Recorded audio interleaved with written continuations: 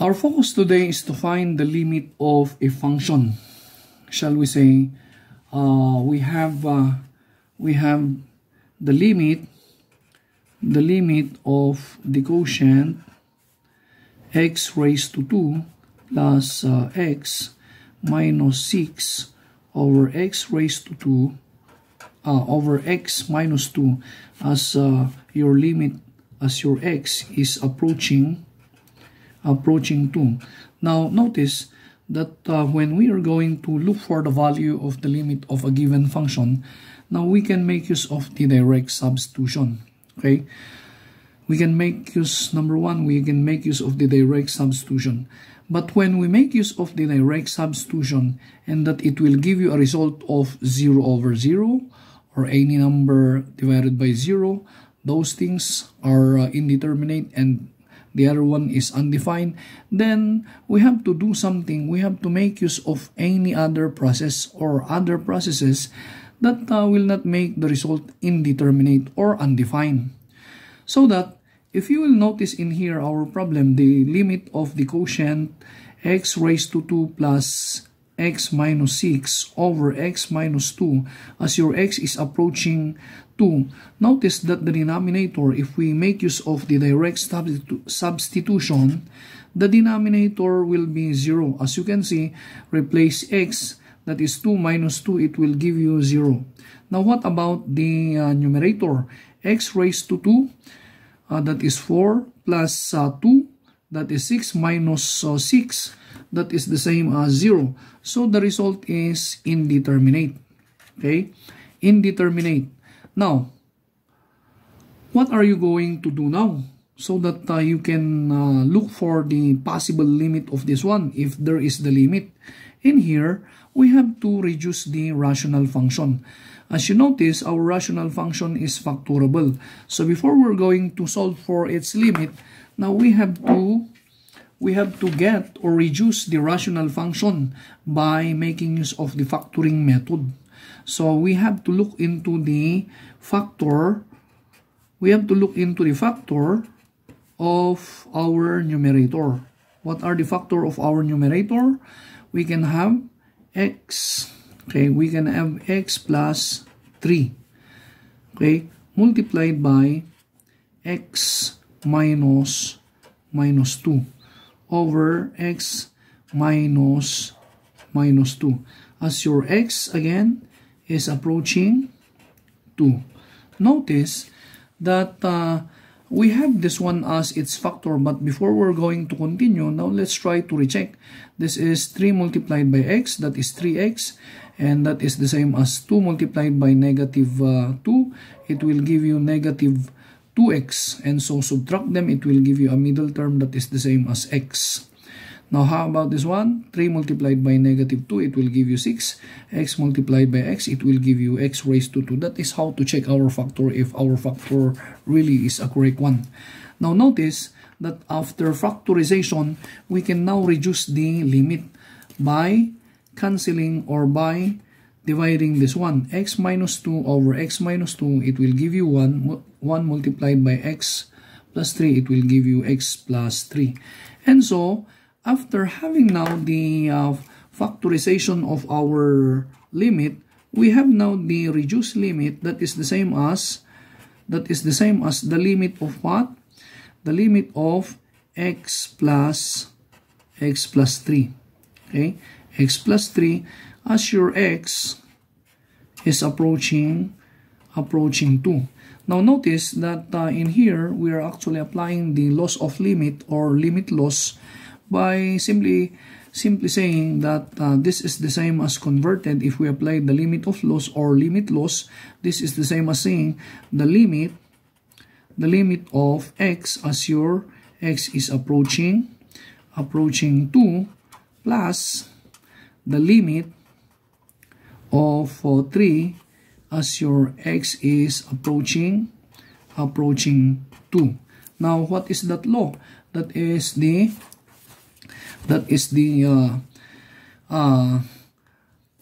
sum of the limit. Okay, that is the sum of the limit. And so how are we going to have that one? How are we going to evaluate this one, this could be evaluated now as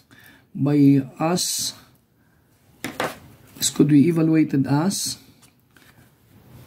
2 plus, how about this one? This is constant limit, or the law on constant, that is the same as plus 3. And so meaning, if we are going to have now the result, that is 5. So what is the limit of the function?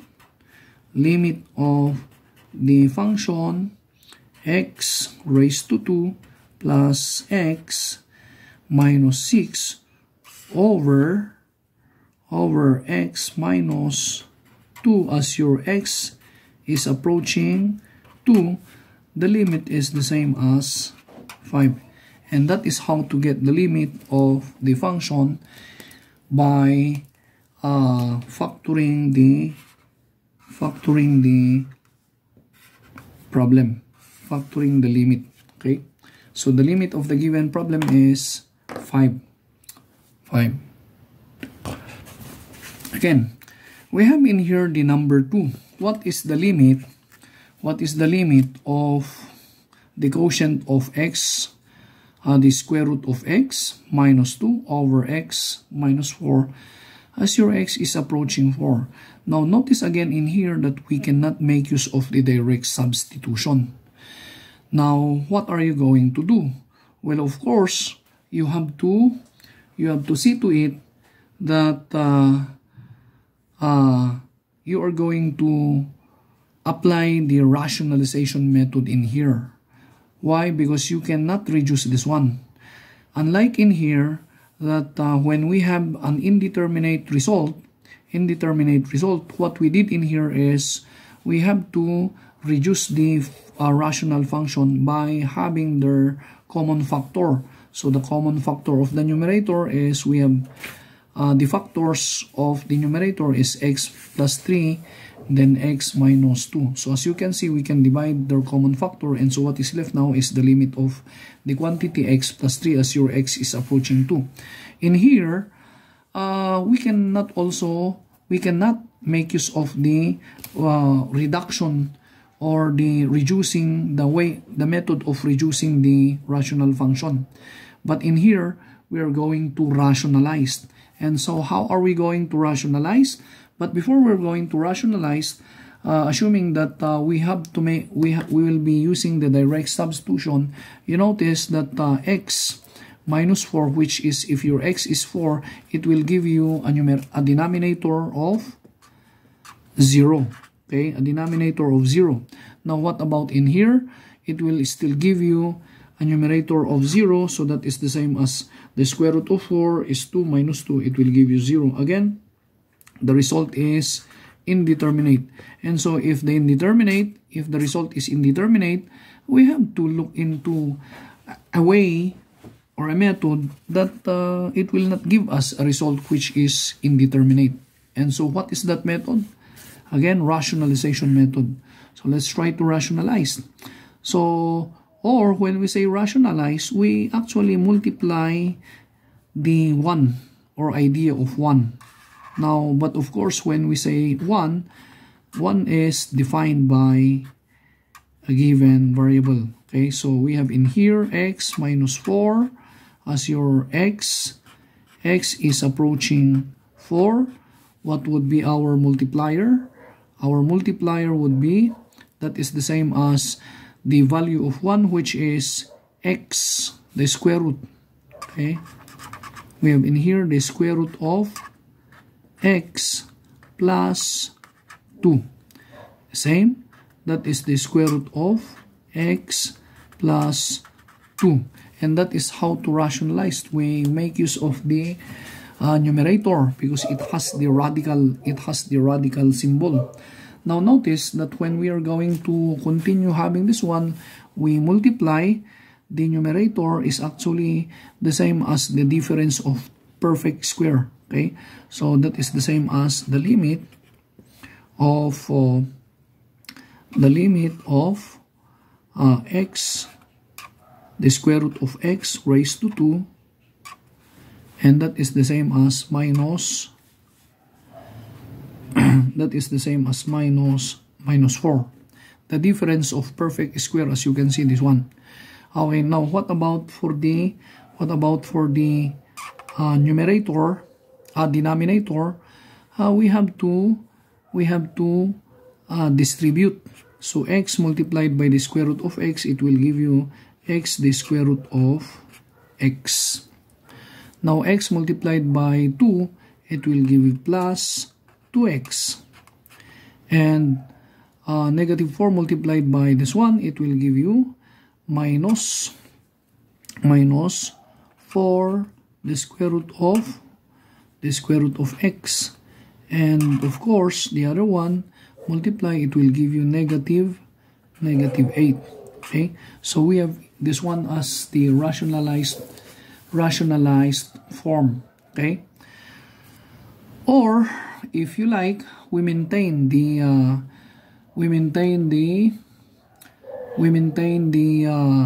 that is the same as this one. We're not going to distribute. Okay, we're not going to distribute. What about if we do not distribute? Still the result is, if we do not distribute, okay, so let's say in here, or the limit of what is the root of this one? X. How about in here? That is the same as minus 4. What about if we did not distribute? This is the same as what? This is the same as x minus 4 multiplied by, that is the square root of x plus 2.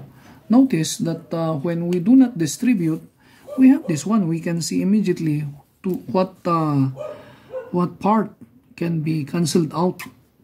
Okay, what part can be cancelled out? So as you can see, we can cancel out this one, x minus 4, and then x minus 4. Unlike the other one, this one, that when we distribute this one or multiply immediately, in here we cannot see immediately this result. Okay, we cannot see immediately this result, and so better, if possible, do not multiply it yet. Try to evaluate first, or try to reduce first the numerator, and then after that one, if you find out that there is a common factor, then you must cancel out. Or if you cannot, if you can no longer cancel out this one, then that's a time you're going to distribute like this one. Okay, so notice that we have already a result which is the same as what?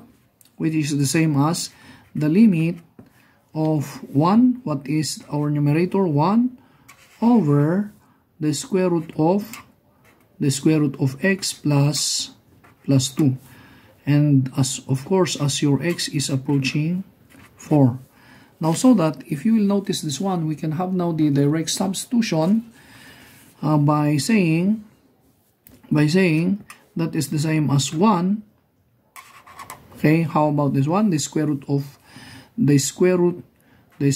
of 4 plus 2, and so it will give you, that is the same as 1 over the square root of 4, which is 2 plus 2, and so final answer is the same as 1/4.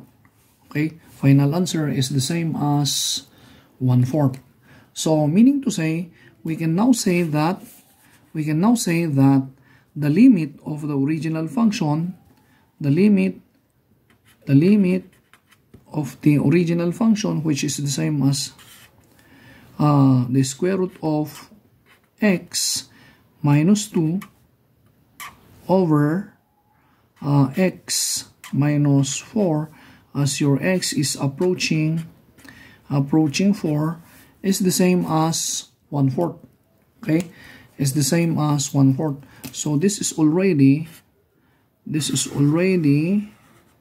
the limit of the problem, 1/4. Okay, so again, if you make use of the direct substitution and the result will be undefined or indeterminate, such as this number 1 and number 2, meaning to say you think of a way that you can solve still the problem, the limit. You can solve the limit. By what? In here, we make use of, the technique in here is, we make use of factoring. We factor, okay? We factor the numerator. And after that one, we made cancellation, okay? Cancellation, and that is our method in the number 1. What about the method in the number 2? We make use of the rationalization. By what? By what in here? How did we do this one? Let's try to write it on top. We took the conjugate. We took the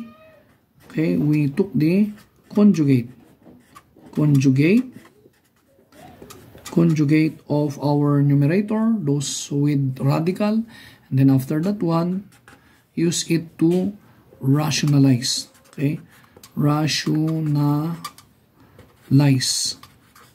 So those are the method we made use in the number 1 and number 2. I hope you understand the process of doing the limit.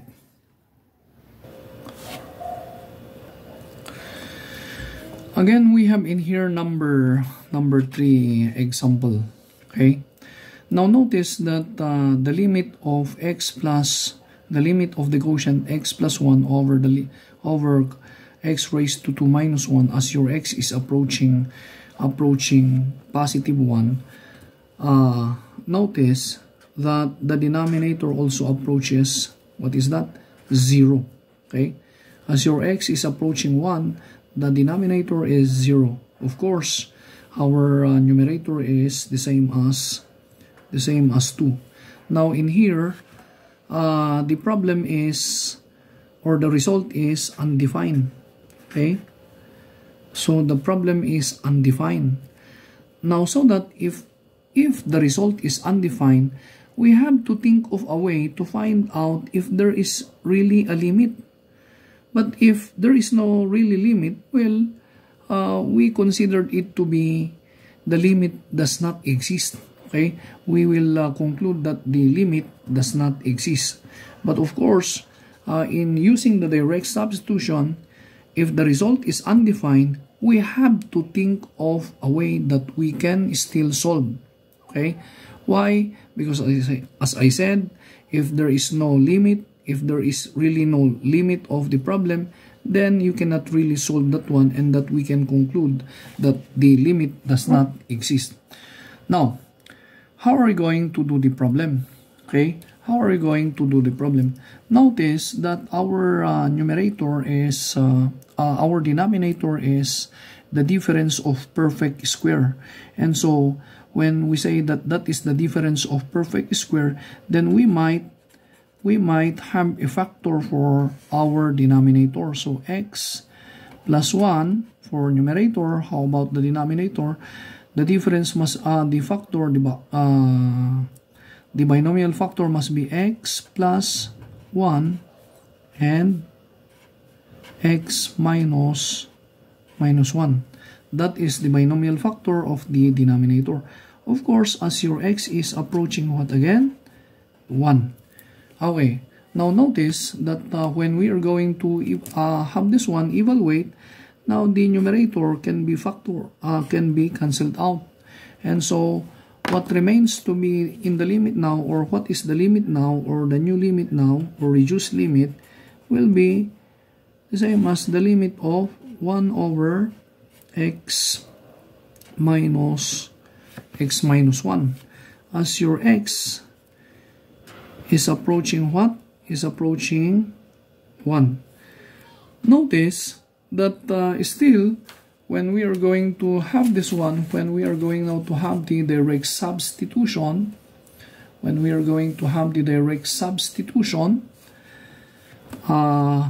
having said the direct substitution, it will give you a result of 1 over 1 minus 1, which is the same as which is the same as 1 over 0. 1 over 0. Now, notice that the limit of the function really is 1 over 0, and so we therefore conclude that the limit now of our problem, x plus 1 over x raised to 2 minus 1, as your x is approaching 1, the result is 1 over 0. So if that is 1 over 0 is still undefined, then we can say that this result or the limit of the function do not exist. Okay? Do not exist. Okay? So ayan.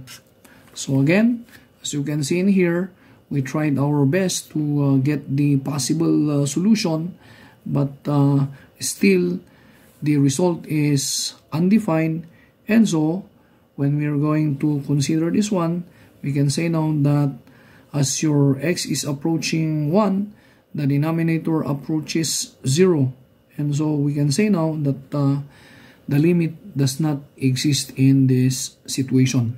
Okay, the limit does not exist in this situation. Okay. Okay, for the number 4, suppose the limit of the function f of x as x is approaching 2 is equal to 3, and the limit of g of x as your x is approaching 2 is equal to 4. Now it says in here, find the limit of the quantity f of x plus g of x. Now, how are we going to evaluate this one? So, in the limit laws, it says in here, when we have the sum of the function, limit of the sum of the function, now we can rewrite this one by saying the limit of f of x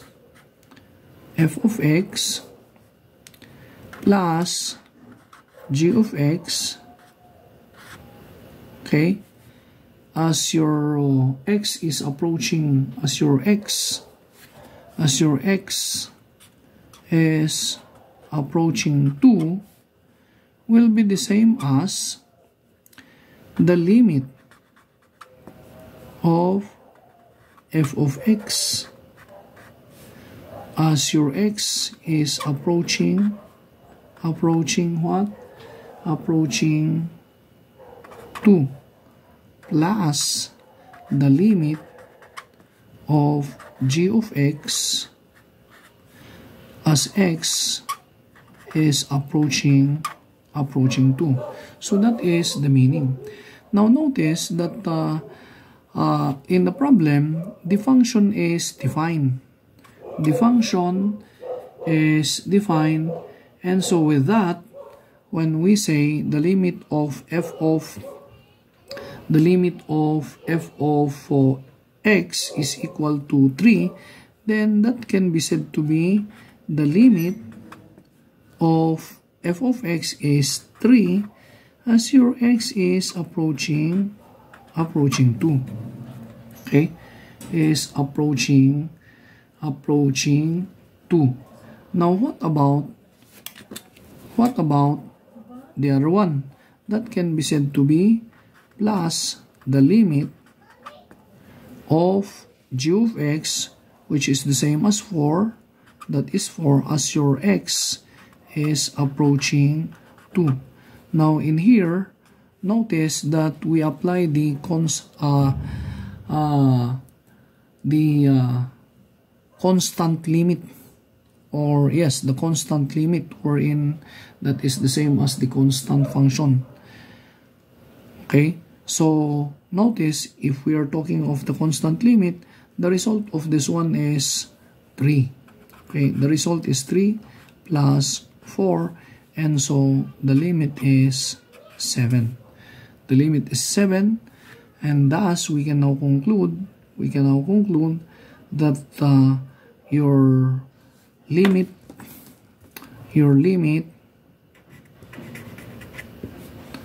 of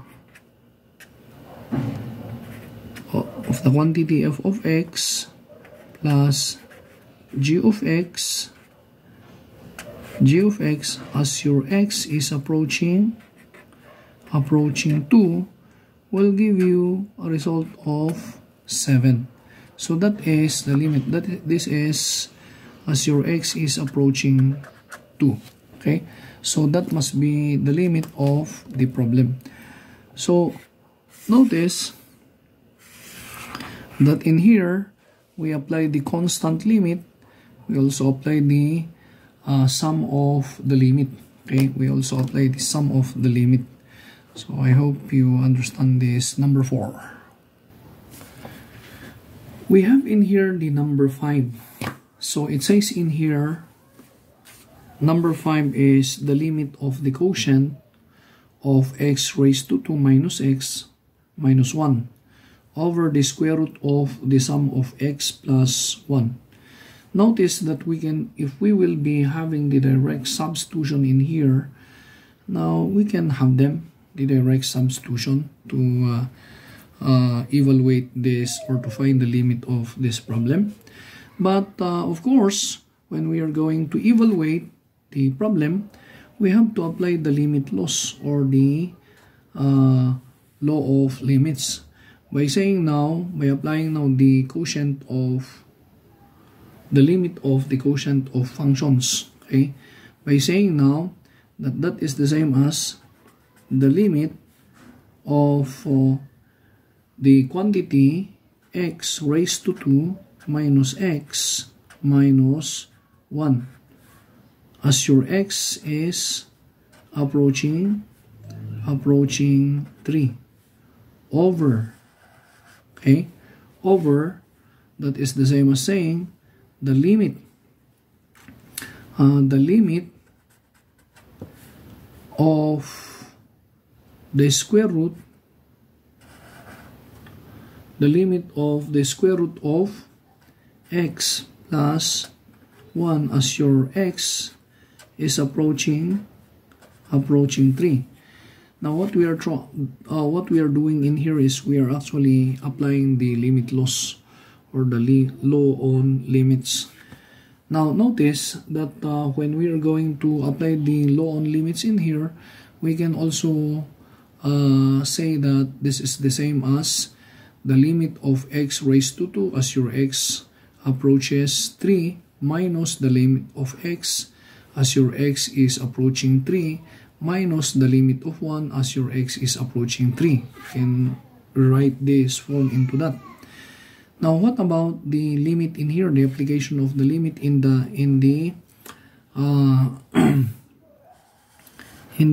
denominator? Let's try to have first the numerator. Let's rewrite the limit of x raised to 2 as your x is approaching 3 minus the limit of x as your x is approaching 3. Okay, as your x is approaching 3. Now what about this one? The limit of 1 as your x is approaching 3. Now what about in the denominator? That can also be said to be the square root. The square root of the limit of your quantity x plus 1 as your x is approaching 3. Okay, as your x is approaching 3. Now consider applying now the limit laws. So it says in here the value of x is 3, so 3 raised to 2 and 3 raised to 2 minus 3 minus 1. And so what about in here? That is the same as the limit of the square root of 3. The square root of 3 plus 1. So you have now the result, which is the same as 9 minus 3. 9 minus 3, that is 6 minus 1, that is 5. Okay? And what about in here? The square root of 4, or the result now would be 5 over 2. So 5 over 2. So we can now conclude that the limit of x raised to 2 minus x minus 1 over the square root of x plus 1, as your x is approaching 3, is the same as 5 over 2. Okay, so the limit is 5 over 2. Okay, notice that actually in here we can have the direct substitution. Okay, we can have the direct substitution. So that is the limit of the number 5. Thank you.